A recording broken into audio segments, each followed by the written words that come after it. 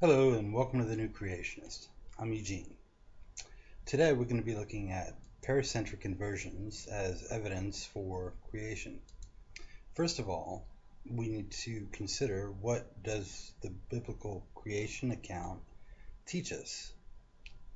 Well, it actually teaches us quite a few things. Today we're going to be looking at two things specifically.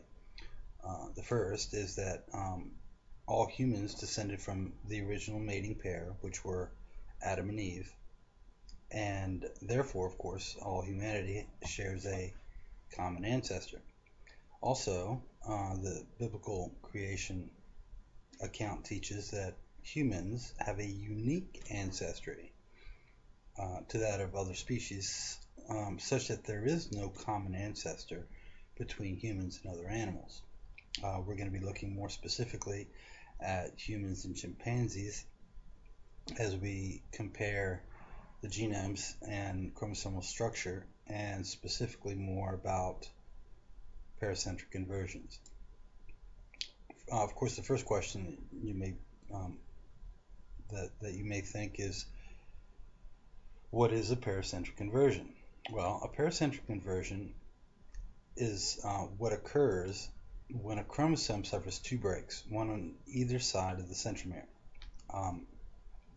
When it's repaired by the cellular repair mechanisms, the sections around the centromere is put back backwards, so that the center section becomes inverted.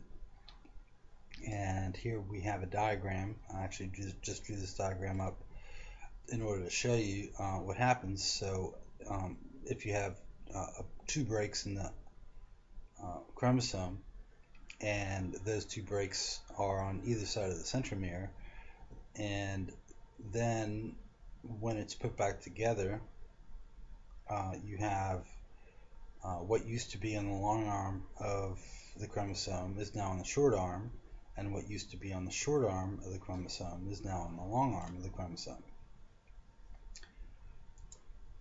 Well, an inversion loop can cause unbalanced gametes due to deletions and duplications, and also causes gene rearrangements so that you have problems with reproduction, at least later on when an individual with a chromosomal inversion tries to reproduce. Some of the gametes that would be produced by a inversion loop due to pericentric inversion, of course, you can have a normal chromosome. You can have a chromosome with deletions, so this one will be shorter. You can have the inverted chromosome produced as a gamete, and you can have a chromosome with duplications. Pericentric inversions actually pose a substantial barrier to common descent because of the strong association with infertility, sterility, cancer, spontaneous abortions or miscarriages, birth defects, and genetic disease. And we're going to go over a few examples, starting with chromosome 1.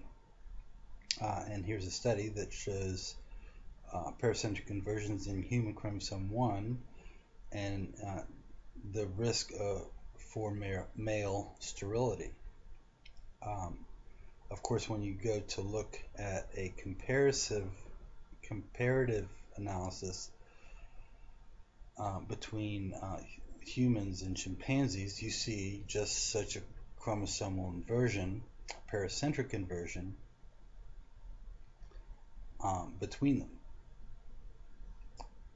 We're going to look at another one. Here's a study for pericentric inversion of chromosome 4 as a cause of recurrent pregnancy loss. And of course, when we look at a comparison between human and chimpanzee, we see a substantial pericentric inversion on chromosome 4. Here's another one for a pericentric inversion of chromosome 5, a possible threat to male fertility.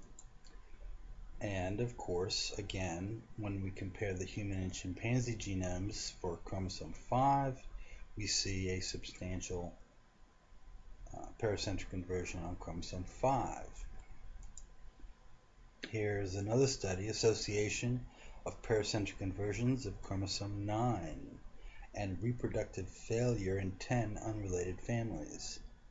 And here's a list from another study of the problems or clinical features in children with pericentric inversion on chromosome 9. And of course, when you go to compare humans with chimpanzees, you see actually it's a small inversion on chromosome 9, which is very similar to the types of inversions we see within the human genome and the problems associated with that particular inversion. Here's another study, chromosome inversions of chromosome 12 in human malignancies. Here's a study discussing the problems of pericentric inversions of chromosome 12 in 2 families. Here's another study with pericentric inversions of chromosome 12 associated with idiopathic azoospermia in 1 infertile Tunisian male. And of course, when you compare the human and chimpanzee genomes, chromosome 12, you see a substantial comparative inversion. Now, familial Miller-Dieker syndrome associated with pericentric inversion of chromosome 17. And when you compare the human chromosome 17 with the homologous chimpanzee chromosome 17, you see a substantial inversion, a pericentric inversion. So, in comparisons between humans and chimp chromosomes, we see several pericentric inversions comparatively, 9 altogether. And these inversions present a substantial barrier to common descent. Because of the strong association of pericentric inversions with sterility, birth defects, spontaneous abortions, genetic disease, and cancer, this evidence strongly suggests that humans and chimps share no common ancestor, but rather have a distinctly unique ancestry, just as biblical creation teaches.